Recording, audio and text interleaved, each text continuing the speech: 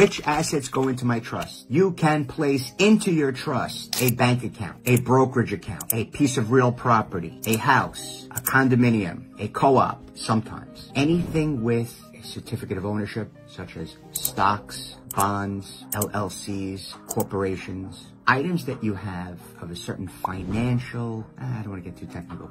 Did I forget the words? No, I didn't. You can place a multitude, big word, a multitude of assets into your trust. It's both a revocable trust and an irrevocable trust. You don't want to put things like a liability such as a vehicle or a motorcycle. A motorcycle is a vehicle. Car, a plane, a helicopter. Don't place those things into it. Now, I'm in New York, and in New York, we would not place retirement accounts into the trust. So that's a 401k, IRA, and then we have a number of city agencies and departments that have their own lettered retirement accounts. If you want those assets to go into the trust, it would be upon the passing of the person. So upon my death, I have a beneficiary, my wife or my children or a friend, typically children and spouses, but it could be anyone. It could be a niece or a nephew or an unrelated person. You govern the retirement accounts by beneficiary designations, and you can place the name of your trust as the beneficiary